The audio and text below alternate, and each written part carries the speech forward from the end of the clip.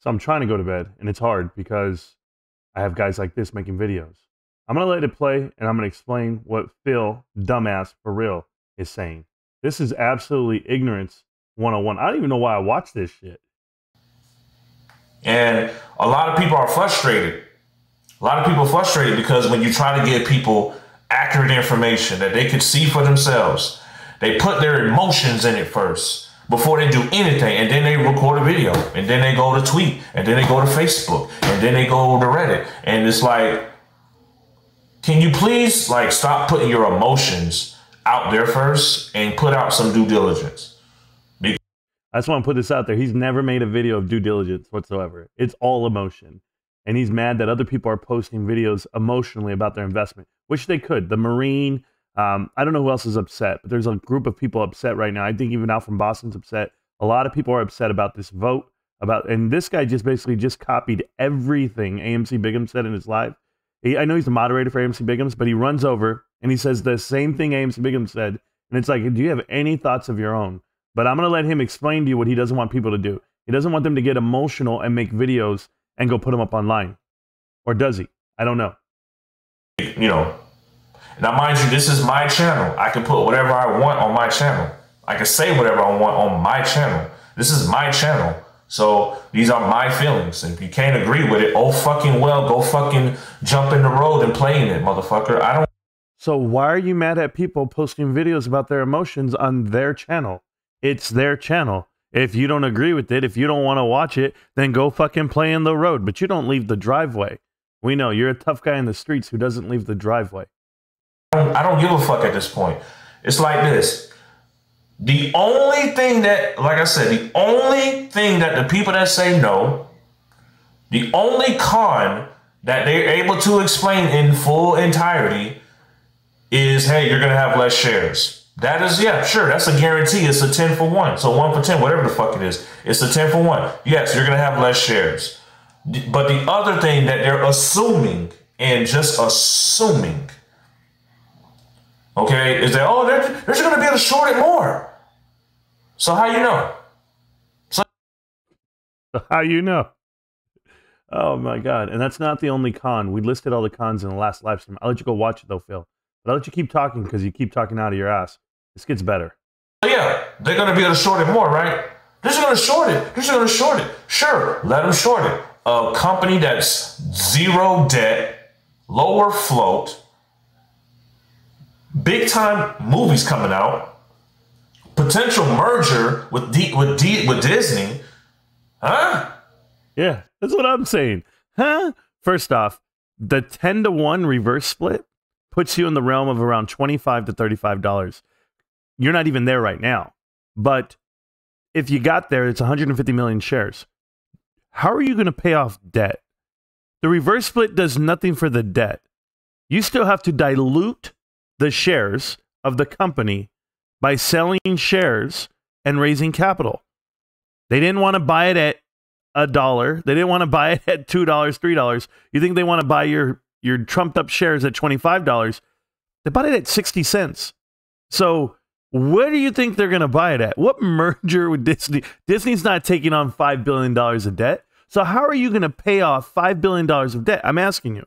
The only way Disney's going to do this deal is if they buy AMC outright, and we're talking about pennies on the dollar. Therefore, all shareholders will get nothing. But I'm asking you, how are you zero debt? Do you not see the big $5 billion of debt they owe? Nobody wants to touch this stock. Only the bondholders. Only the bondholders bought shares. Do you get why? Do you understand? They take money up front. They help bankrupt this company. They drive it to the ground from within. They short the stock, yes. They apply pressure. It's called distressed credit investing. Google the fucking term.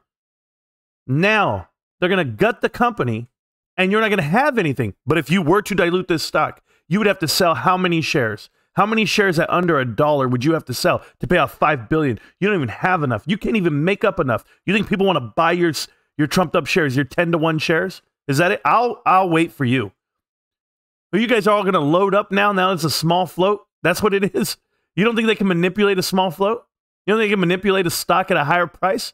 Go look at Tesla. They were shorting the stock at 2,000 a share, 1,000 a share, 400 a share, 200 a share. I'm talking about for years. You think they're worried about your little funky ass stock? You are clueless. You have done zero DD, no homework at all. You are stuck in your echo chamber of AMC Bigums and Boss Blunts, and all you guys deserve each other. You're going to lose every dollar you ever put in. And I doubt it's a lot because it doesn't look like you have a lot. But I won't even do the personal attack. I'll just tell you, fix your broken wing there because you're going to want to fly. You're going to want to fly real far away from this stock when it's all said and done. Certainly away from this YouTube channel of misinformation you and Bigums puts out. But I'll let you keep talking about zero debt. I don't a merger with Disney. Hey, I hope they do merge with Disney. I hope you guys find a way out of this mess. But what's it going to cost you?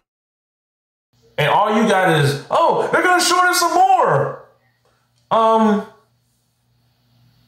Short it. Put puts on it. Go do you. Go make some money. If you feel like that's what it is, then go and show and prove. Show that you put puts on AMC. Short it. Just know you're going to lose. So. Shorters haven't lost on this stock in over a year and a half. And they didn't even lose on the run up. They actually made money. They continue to short it from 72 all the way down to $2, $3 a share. You're joking. Short it. Go ahead. Let me see. And with that being said, thanks for the advice. The shorts cover? No. The fuck we talking about? That's what I was going to ask you. And like I said, good energy goes out to everybody that's going through a sickness right now. Fuck you and your good energy. You guys set yourself up for this shit. I'm tired of your bullshit videos, your little parody songs, all the shit you do. You're trying to string people along in this play, tell them you're going to vote yes. Your vote doesn't fucking matter. You're making a video about people I'm still voting yes. Nobody cares. Adam Aaron has the votes himself without you. This is why they sold the stock. This is why they put out the press release. Because now they're negotiating other said shares they're about to sell off to other people with the idea of, hey, by the way, this is what we're doing now. And Tura's in charge. They hold 20% of this company. I'm just I'm just a figure piece.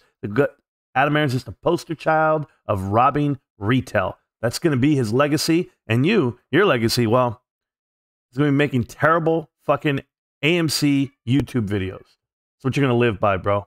Enjoy the $2. Enjoy everything you're not getting. And I don't know what else to tell you. It's late, man. Get some sleep. Peace, scrub.